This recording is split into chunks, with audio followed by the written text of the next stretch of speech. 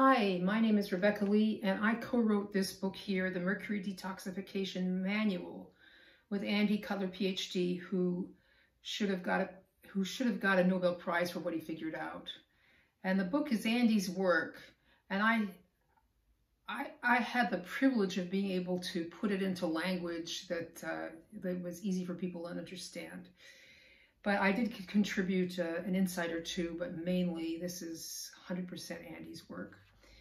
So in order to figure out what year I started to write the Detox Manual with Andy, I went back to an old Facebook Messenger thread. It goes back to 2015 and is awfully interesting to read. He'd already agreed to mentor me because of all those poor sick people out there, was how he put it. The thread ends suddenly in 2017 when he up and died on us like that. I sure miss him, and so does everybody else who knew him. One conversation we had was about a subject I know really interested him. It was how people's physical appearance has changed over time. He wanted to write a book about that.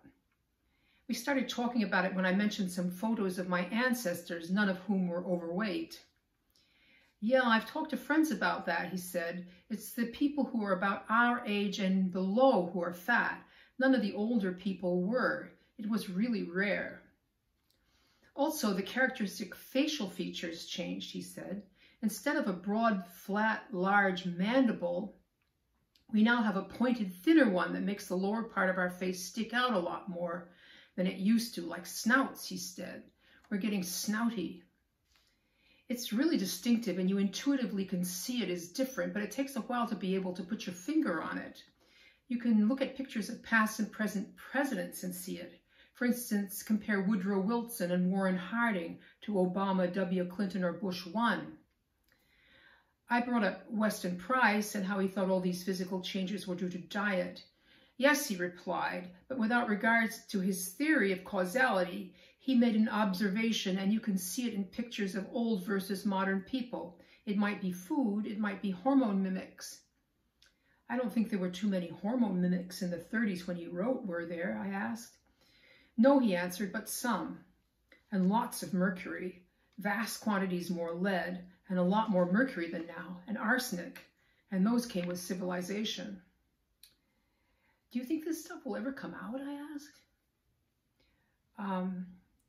As in, do you think society will ever behave sanely? I don't know. All physicians are necessarily insane if they don't figure it out. There are certainly many historical times where pathological nonsense lasted 1,000 years or more. But if anything is going to work, it will be helping people get better so they can witness to it. And I said to him, I feel kind of alienated from society.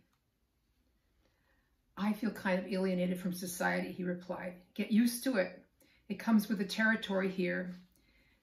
I think most people don't have the right background and personality to be able to do this, he added. They'd just be consumed with psychotic anger.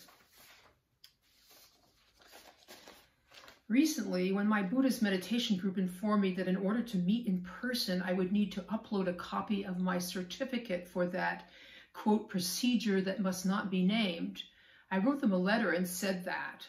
I feel alienated. Nobody seemed to care very much. I guess I have felt alienated, like a Martian in a strange land, right from the very beginning with this odd toxicity that affects you so psychologically. And then getting injured iatrogenically, which means the medical system did it to you, makes for alienation too. So get used to it. It comes with the territory, was Andy's advice. And that is my advice to you, to all of you out there too. Here you are, presumably you have a bunch of weird-ass symptoms that have now figured out why. Welcome to the world of recovering and being whole and well again. But welcome too to the world of feeling like a Martian, alienated from society. It just goes with the territory. So please like and share and do all those good things. Let's get the word out so this psychotic nonsense doesn't last for 1,000 years or more. Let's recruit some people into our little world of aliens.